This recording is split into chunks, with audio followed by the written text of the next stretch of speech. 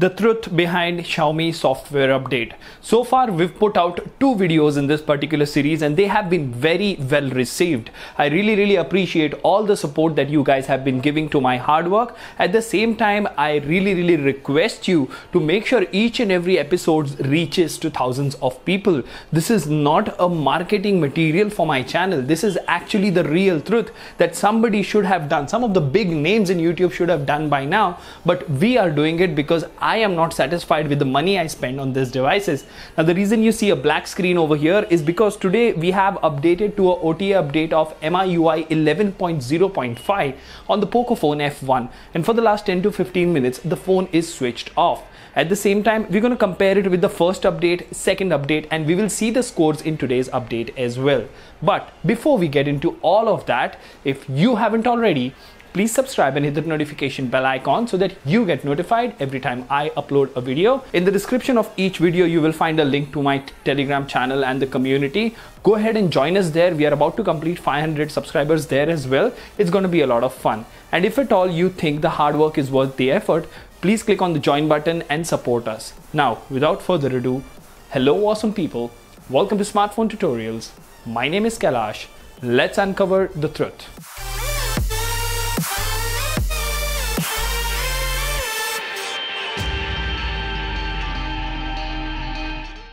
Alright, to start the video, this guy over there, I know a lot of you answered right, a lot of you answered wrong, but today's live stream is going to be on this surprise device, so it's going to be a lot of fun. So let's power the device on. Now, while the phone powers on, to some people who might be watching this for the first time, let me just give you a quick background. I downgraded my POCO phone F1 to first ever software update, that is 9.6.14. Then set it up completely, installed Geekbench, Antutu and UX benchmark and switched it off and kept it off for 10 minutes. Tested one benchmark, kept it off again, tested the second one and kept it off again, tested the third one, and then we moved to the next update and did the same thing and compared the scores. Today is episode 3 of that. So let's go ahead and unlock this beautiful POCO phone. It's a monster of a device. I really feel sorry for this phone because this thing still has a lot of potential. Given the right software, it can give you good battery backup, good camera quality and a lot of other things. So we are on the home screen. Let's first look at the software situation. So let's go to settings over here and let's go to about phone. Now over here, this is a POCO phone F1, 6 GB RAM, 64 internal. The update we are on right now is 11.0.5 and the Android version is still Android 9. So there are still going to be 2 videos on this particular series. In the next video, we will move to 11.0.9, which is the first ever Android 10 update for POCO phone F1. And finally, we will go to MIUI 12.0.2, in which we will see the conclusion and we will have a particular graph to show you the changes. So what do we have here? So first, we will actually go ahead and look at the UI snappiness. Now, I have just started the phone, okay? I did this in the previous video as well, and I am trying my best to love the new update. But I just launched, sorry about that, but I just launched 2 applications and it's considerably slow. It's considerably slow, guys. If you don't believe me, go ahead and watch the first and second episode. This is MIUI 11. This is Android 9. So the version is bumped up, Android version is bumped up, everything is great. Why is this happening? I don't understand why they're doing this. So look at that. That is not laggy, but that half a second wait right there. Yeah, we are on 100 megabytes per second, 100 Mbps connection and should not be happening, right? So nonetheless, you know, we say let's maybe launch YouTube. You see that? Yeah. So it was not like that in 8.1, the first update. It just used to boom, open, app launched, end of business. That's how a phone should be. Okay, you want to give some animations, give us like a split second of animation and bam, make sure the app launches by the end of the animation. What sense does it make for you to give an update in which you will first give us an opening app animation and then a blank screen even for half a second and then the app would load? You are wasting resources there, Xiaomi. I don't know why you guys are doing it. Anyways, that is ridiculous. So we're going to clear all the applications real quick. Okay. And then we're going to go to the first benchmark, that is Geekbench.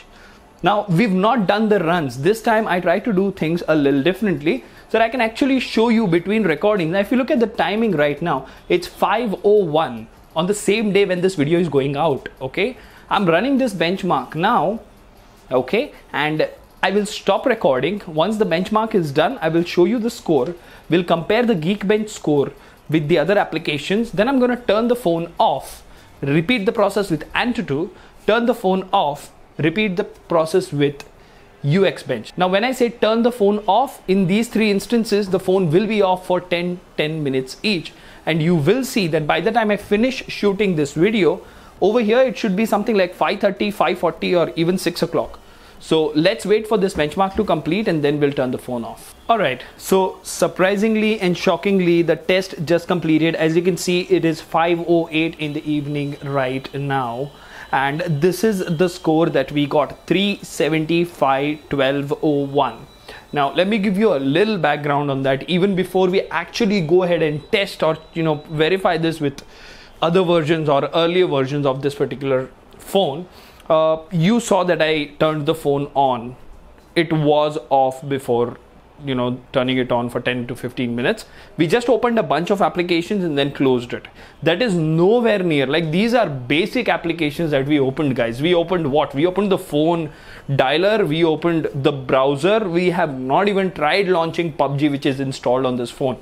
Still, okay, now let's talk about the Geekbench situation. The single core, let me actually see if I can take a 3-finger screenshot. I can. So this is the score, and 375/1201. Now let's go to gallery over here, albums, screenshots. All right, so let's start with the first one. Now as you can see, I have labeled this 9.6.14, 505 single core, 2035 multi-core. All right, okay, fine, no worries there. Amazing performance expected from a Snapdragon 845. We move to one more update, that is I have labeled this 10.0.6.0. So 470/1946. Okay, completely fine. Okay, benefit of doubt given, 5 to 10% differences here and there, thermal throttling, a lot of applications in the background, blah blah blah. Fine. Okay, now this is the reason what we are doing today is critical. This is the reason I kept the phone off at the start of the video. This is the reason I actually opened a few apps and closed everything in front of the camera to show you that there is nothing in the memory. There is enough battery in the phone. I still have the same Airtel SIM card. I still am connected on the same table to the same 5 GHz Wi-Fi network. We are still scoring 375/1201. Like, this is 800 points less, and this is straight up 125 points less. Now I don't even know what exactly is going on. We don't have a custom recovery installed. We don't have anything else installed. Let's power this phone off. The time right now is 5:09. Okay, so at 5:20 we will go ahead and power this phone on again. Okay, and then we're going to run Antutu, and once it's done running that, we're going to compare it with the earlier versions or earlier scores. But I don't get it. What tech wizardry is going over here? What exactly is Xiaomi trying to do? If somebody can understand what I did wrong, I would be, more than glad to know, because I am sending a message across to thousands of subscribers that Xiaomi is doing something drastically wrong. And in today's video, my notion of that thinking has increased by leaps and bounds. So we are going to move back, we are going to move to the next part of Antutu. Let's wait for the phone to cool down for 10 minutes, and at 5:20 we will again go ahead and run a benchmark. All right, so it's been more than 10 minutes that the phone has been off. It's actually more than 15 minutes to be precise. It's 5:27 right now. So we're going to quickly turn the phone on, okay, and we're going to close everything in memory, and then we're going to run Antutu. So as as it is evident from the video so far, the scores in Geekbench have definitely taken a hit. Someone yesterday in the comment section did mention that MIUI is designed to detect Antutu as a benchmark application. At least the time when this particular update came out, Antutu was the go-to benchmark for a lot of people, like tech reviewers, companies and everything. So let's actually go ahead and close any version of any app that is available. So as you can see, the time is 5:29. We're going to start running Antutu right now, and we're going to see how much it scores. All right. Okay, that is from the previous test. We're going to do the test again. So just a couple of thoughts that I have in my mind I would like to share with you guys. Now this is just one update, one company that we are talking about. I have a really interesting theory and idea. Now I do have to say that I have access to another Redmi Note 8 Pro on which I can try this. I can also try this on the K20 Pro, but I'll do this particular series in one of the two devices, and I wonder if we can do it on other phones like OnePlus, Oppo, Realme series. I will go ahead and do my research, and if I can actually make a whole series of how a particular manufacturer treats software updates for different devices, it could be a very interesting thing to watch and create content on.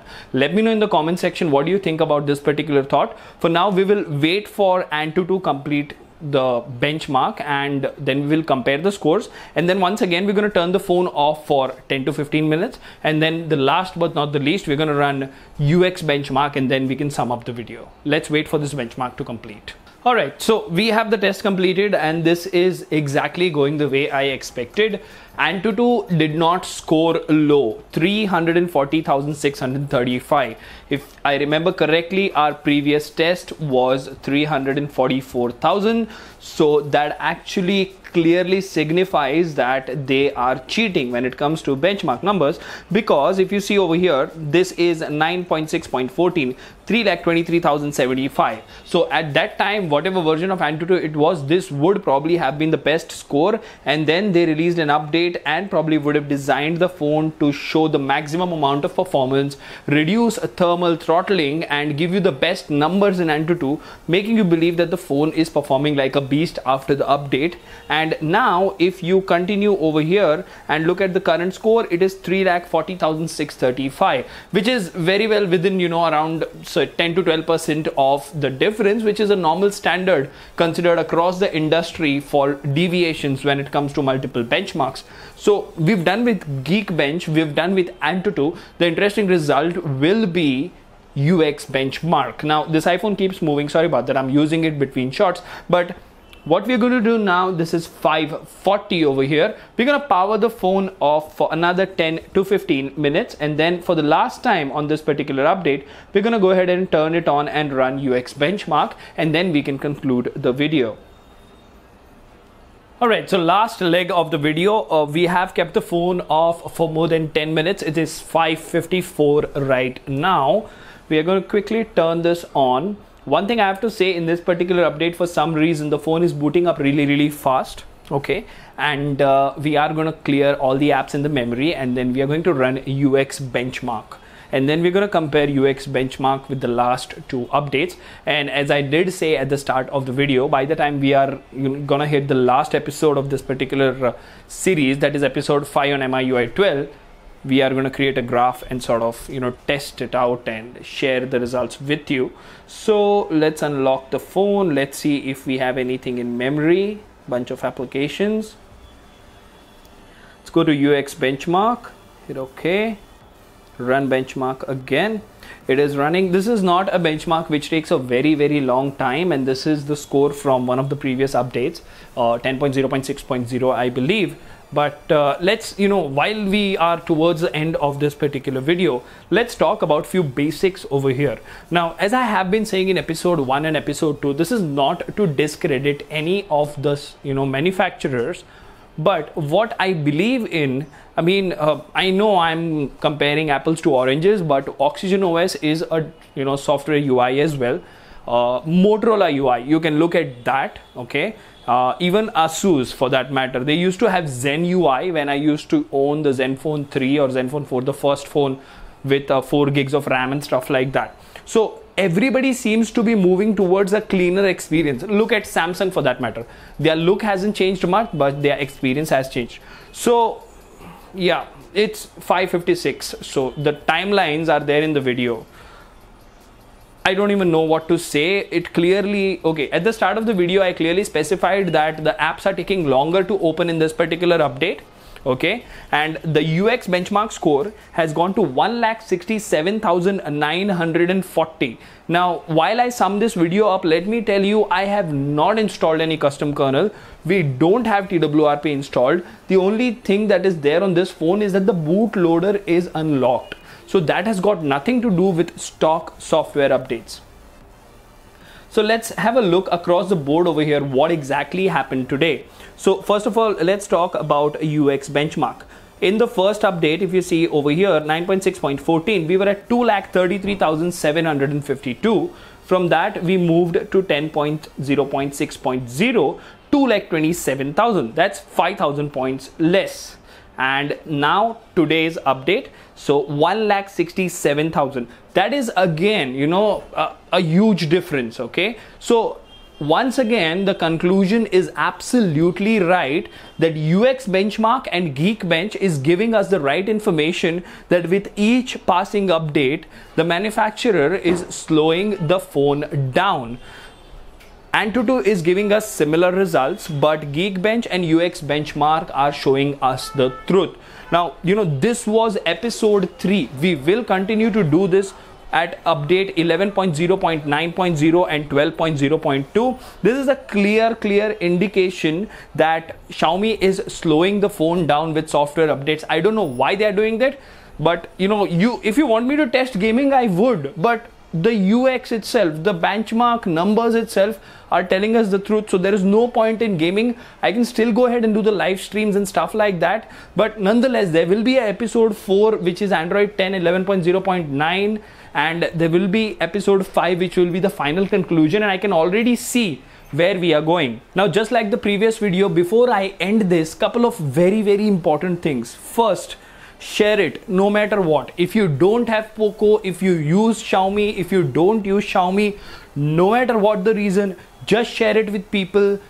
Let them see the episodes and let them make a, you know, calculated decision. If they buy a phone today which is 10, 20, 30,000 rupees, with each passing update their phone is going to slow down. In one and a half year they will be forced to buy a new phone thinking their phone is old and bad, whereas that is not the truth. The hardware is very much capable. Xiaomi is restricting the performance. We will continue, you know, our detailed research and share the information with you. Stay tuned for episode 4 and 5, but make this viral, guys. It's a humble request. And yes, today evening we're going to stream on the iPhone 11. It's not a 12. This is the iPhone 11. This is my new daily driver. I wanted a personal phone, so that is what it is. And in more details about what is going on with updates and why I switched to an iPhone, there will be another video. But you can come to the live stream at 8:30. We will watch some PUBG or Call of Duty mobile gameplay, and we will have a lot of fun. Keep sharing, keep supporting, and stay subscribed. Until the next one, this is Kailash signing off at Smartphone Tutorials. Keep smiling. Take care. Goodbye.